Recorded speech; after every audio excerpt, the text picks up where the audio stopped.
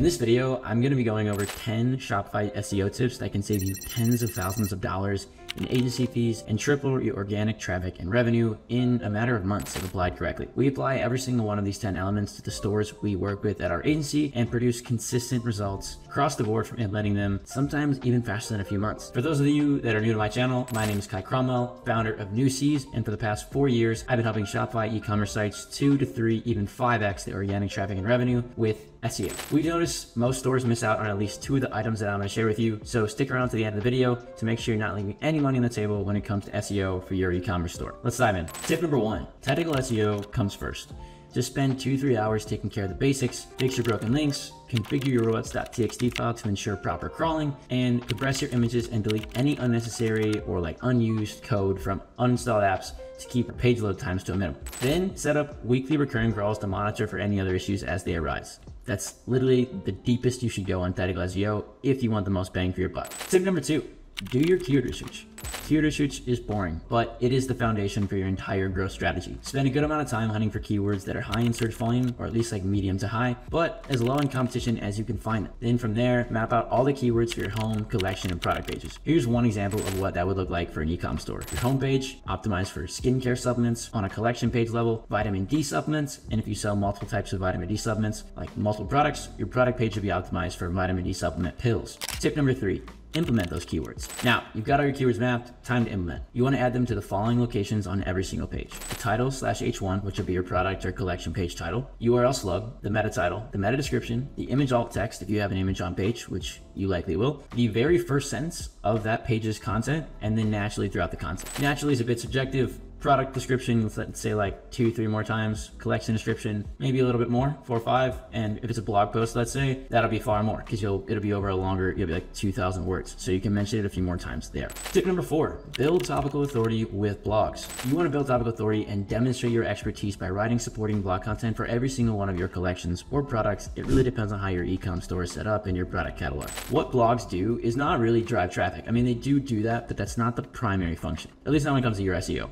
In fact, it's just the topical authority is intended to demonstrate to both search engines like Google and potential customers that you are the most qualified website brand on the internet to sell your types of products. Okay, this builds trust with search engines and users, which is going to help you rank higher, make more money, increase conversion rate, all that good stuff. I like to start with all of my middle of funnel keywords first, as those are more conversion focused and I can start making money faster. And then naturally I'll move up to the top of the funnel as I can start capturing a wider range of users up at the top. Tip number 5, build internal links to other blogs. This is huge and I see brands miss it all the time. If you do not build internal links between blogs, practically every single blog you've ever written will be an orphan page, which is effectively going to render them useless, right? If you spend, whether it's AI or human written or whatever, you're going to spend probably a couple hours minimum writing some blogs for your site. If you don't build internal links, it's very, very unlikely that those pages are ever going to get a decent amount of traffic. So all that time you wasted will effectively have been wasted, right? Because if you're not getting traffic, all that time you spent on them will have been for nothing. Make sure to build at least 3 to 5 internal links to other blogs in the same cluster by using contextual anchors that are clear to users. Okay, in the same clusters, you should have blogs built around a certain collection and then another set of blogs built around another collection. That's what I mean by cluster. Okay,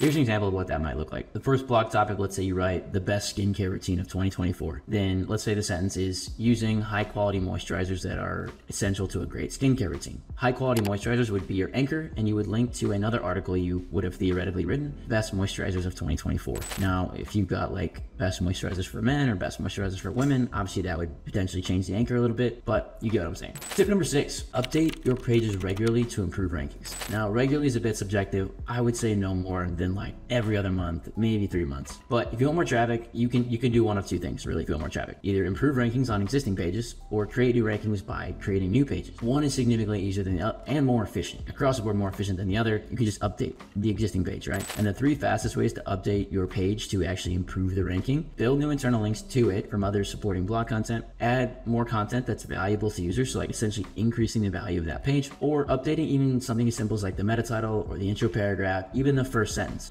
can really make a massive impact, right? Tip number 7, consistently build backlinks. They're going to help you make so much money. You could start with as few as 3 to 5 backlinks a month, but as long as you keep doing it over time, you're going to start winning more, okay? These are going to boost your content efforts. They're going to make your money pages, like your products and collection pages, rank higher. And at the end of the day, all that's going to help you do is make more money, which is why you're here. This is especially true for your collection pages, and this is probably one of the fastest mechanisms to help you rank your collection pages higher. I made an entire video actually going over my 5-step QA system to build great backlinks for Shopify stores, so make sure to watch that after this video. I'll link it in the description. Tip number 8.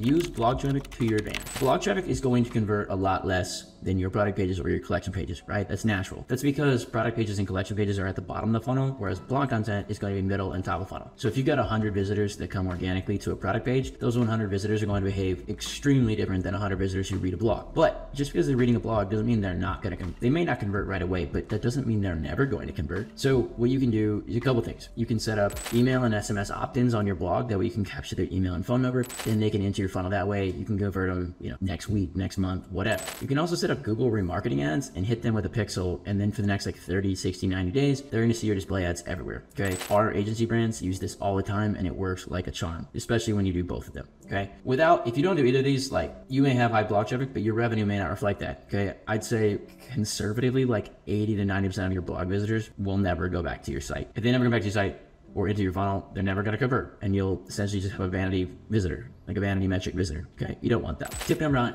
create content about your competitors. This is a pretty highly contested one, but we see it working extremely well for our brands, especially if you are one of the category leaders. Any reasonable consumer is going to do their research before they buy from you or a competitor. Okay, especially as the ticket price increases, if you're selling a $100 product versus a $500 product, for example, people are going to do more research the higher that price point is, right? They're going to see how you stack up against your competitors. They're going to read through your reviews, all that stuff. Okay, so while you can't always control the reviews, you absolutely need to make yourself stand out against the competitors. Writing every single main competitor you have on search, or even in other channels like Meta or organic social or whatever, articles quite literally titled "You versus Competitor Name" are great opportunities to show them how you're better and display some of your unique selling propositions. You do not need to bash your competitors in these blogs. Okay, if you do that, they're actually going to work against you. No reasonable consumer is wow, these guys must be great. No, they're going to go actually provide the competitor more accurately or more likely, which is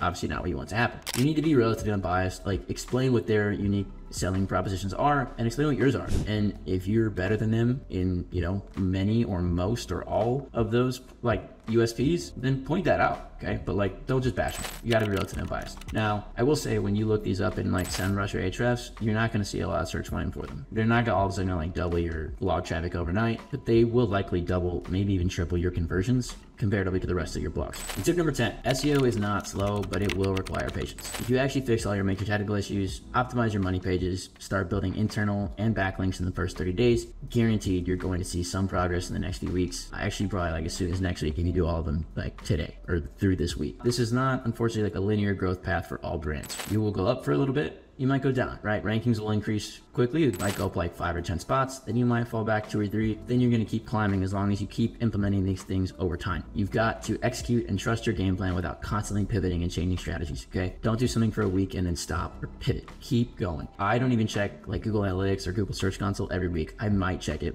every 2 weeks. You should execute your strategy, I'd say, from at least a minimum of 3 months and stick to it before making any major changes. If you get to the 90-day, 3-month mark and nothing has happened, probably time to pivot. But until then, keep it moving. That concludes the 10 SEO tips you need to rank your Shopify store in 2024. Make sure to follow me and connect on X and LinkedIn. I share new findings and strategies that are working for our clients on there regularly. I also have a full 5-hour SEO course going more in depth on how we're able to add thousands of dollars to our clients' MRR consistently.